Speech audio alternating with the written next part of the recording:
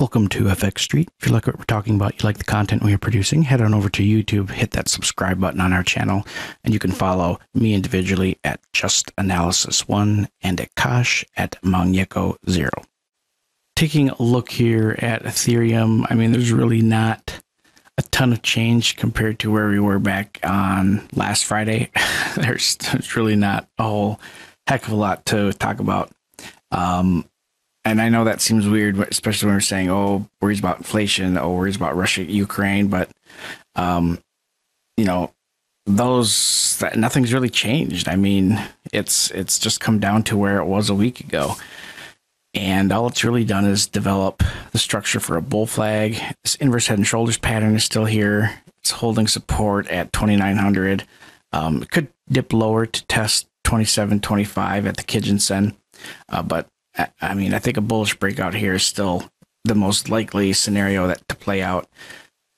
But it should be a difficult break because really between 3,000 and 3,500, there's a huge cluster of resistance. You have, first off, you have the 2022 point of control at 3,100. Oh, and then you have the Tenkan-sen at 3050. You have the a 382 fib retracement at 3280. Top of the Ichimoku cloud, Cinco span B, the hardest area to move above, is at 3320. And then you have the bottom of a prior bull flag at 3350. So there's a ton of resistance. Did I say 3,500? I really meant like between 3050 and 3,300.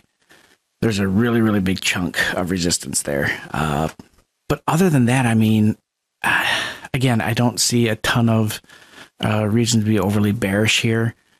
You know, if it does move south, there's one more Ichimoku support level at 27.25. But if that fails, I mean, there's another support level at 2,500. The key thing to watch here from a bearish perspective is where the Chiku span ends up. If the Chiku span gets below the bodies of these candlesticks and closes below them on the daily chart, then that is pretty much sayonara. That is a say bye-bye. We're going to revisit 2K, 1,800, 1,900. That'll be the bad stuff. But if it can keep trudging higher and break out above 3,300, that 4K zone is next. And that's what I see. Akash, I'll pass it off to you. Thank you, John. So for Ethereum, right, I'm going to keep it simple. I'm looking at these two levels here, which is the supply zone here, extending from 3.1K to 3.3K, and a demand zone here extending from 2.6K to 2.8K. For now, Ethereum is consolidating between these two levels here. A break of either of these levels will establish a directional bias. For now, the upside, even if we do get a close above the supply zone's upper limit here, which is at 3.4K roughly, then the upside is capped at 3.6K, roughly 3.6K, which is the confluence of this 100-day and the 200-day moving average.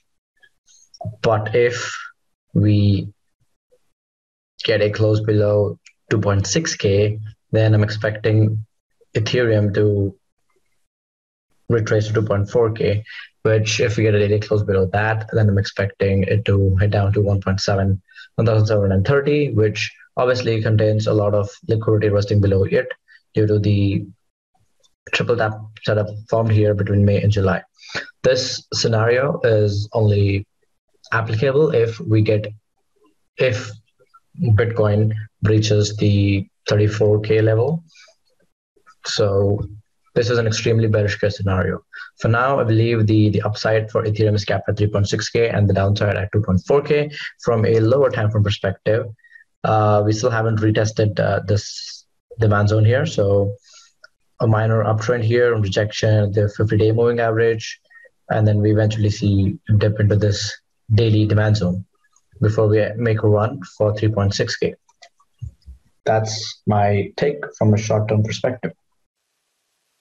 Thank you for watching. Please don't forget to like, comment, and subscribe.